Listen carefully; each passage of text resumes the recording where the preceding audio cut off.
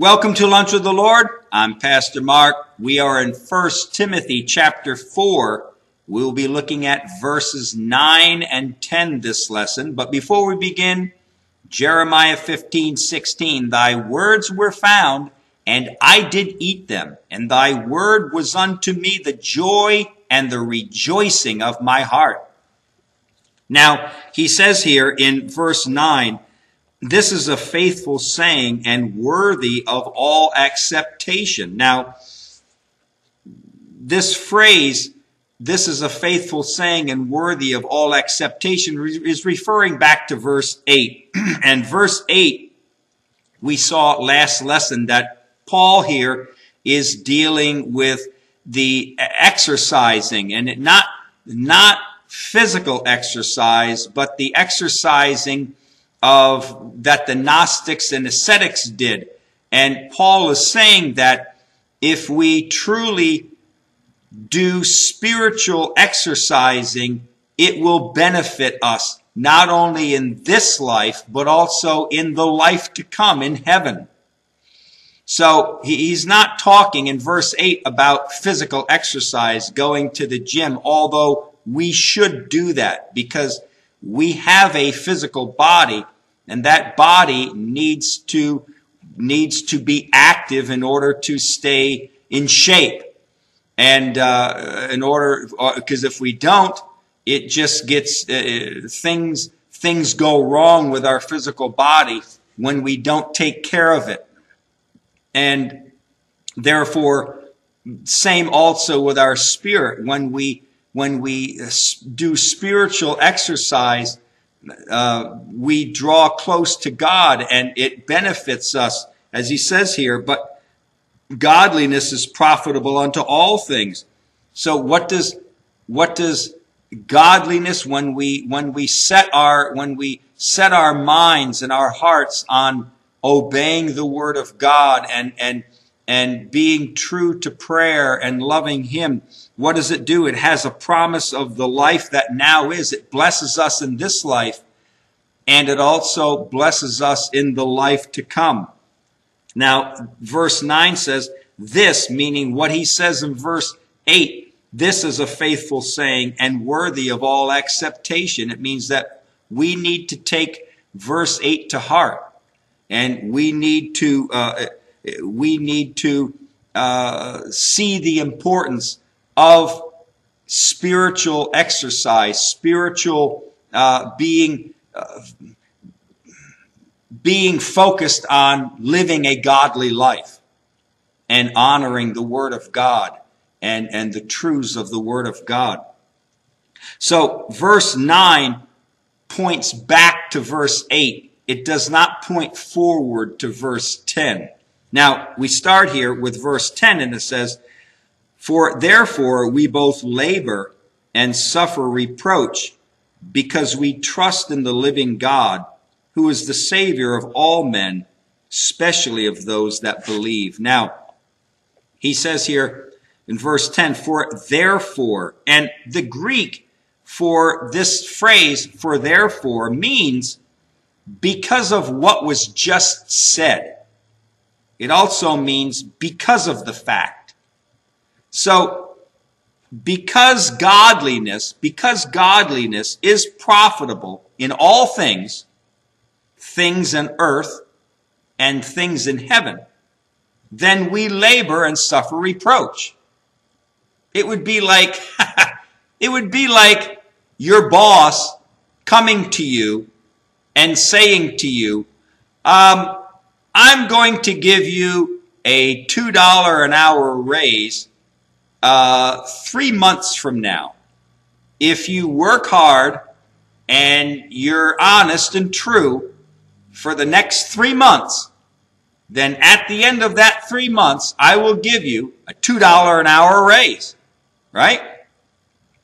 So you work hard and you say, wow, $2 an hour raise, that's a lot. I'm going to work hard and I'm going to focus my attention on my job and do the best that I can, because I know that 3 months from now, 90 days from now, I'm going to get a $2 an hour raise, right? So This is what Paul is saying.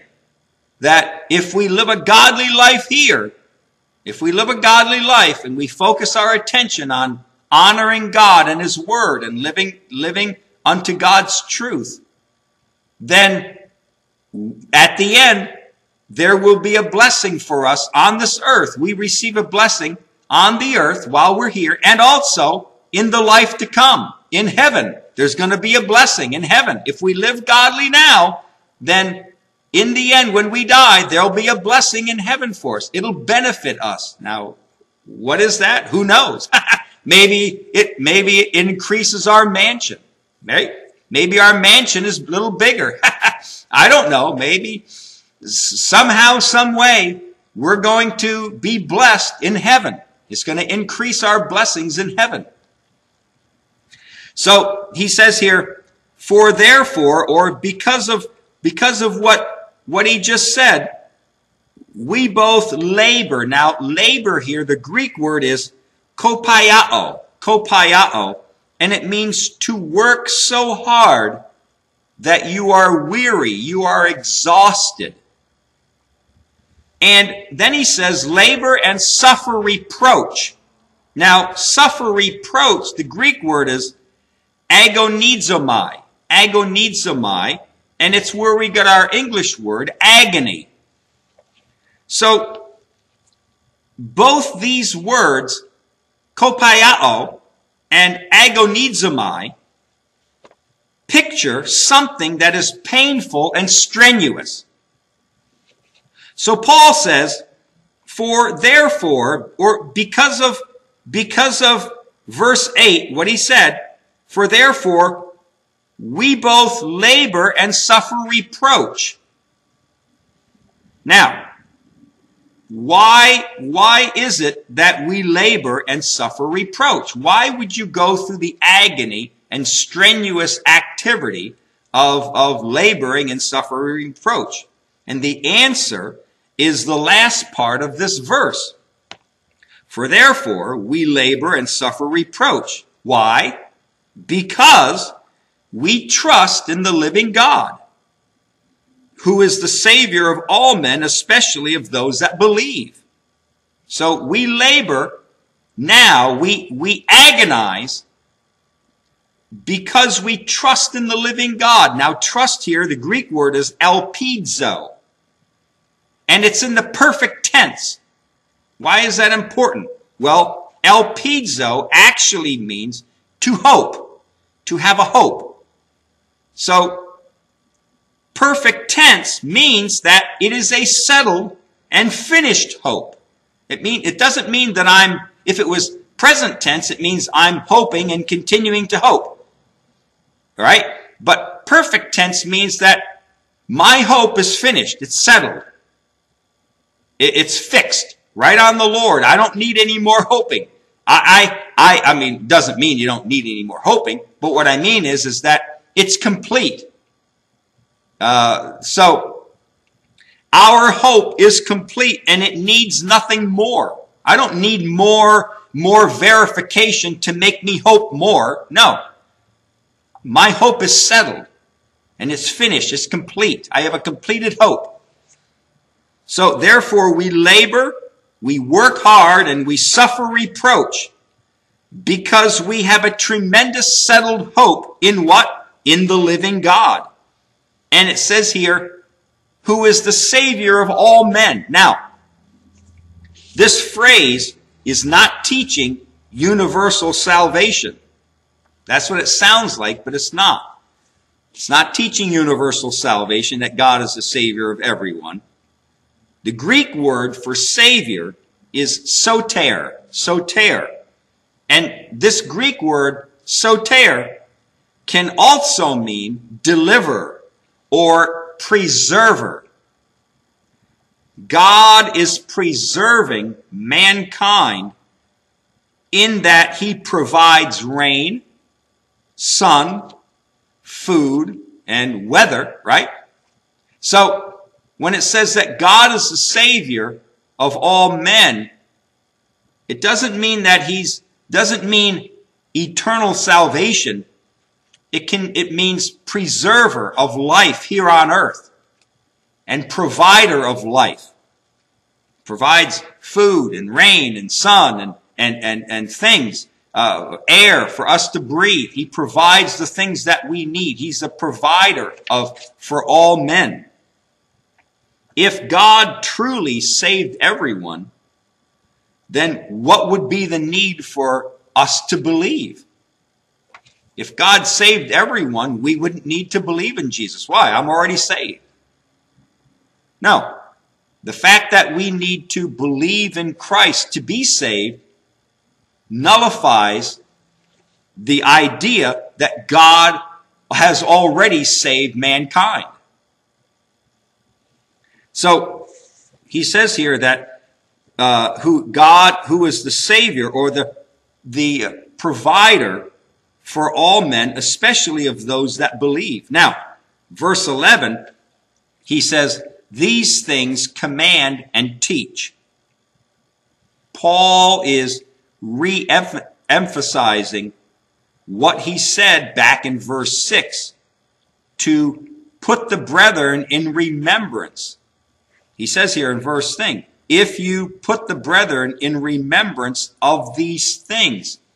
Paul here again re-emphasizes to Timothy to teach, for Timothy to command these things and let these bishops and pastors and to know the truth and to go forward in the truth. Both words, command and teach, in verse 11, are in the imperative mood and in the present tense, meaning that it is vital. It is imperative mood means it is imperative. It is vital that Timothy continuously command and teach these things. And Paul has stated in the first 10 verses that to the pastors and bishops around Ephesus. So Paul here tells Timothy these things, command them and teach them. The first 10 verses of this chapter command these bishops and leaders in these home churches around Ephesus. Teach these things. Timothy, make sure these pastors and bishops know these things. Teach them to them. And make sure they understand them. And do it. It's imperative that you do it. Present tense means you do it now, continuously, over and over again. Keep these things before these local pastors as you do them. All right? We'll get into verse 12 next lesson. But until then, walk with the Lord. I know He walks with you.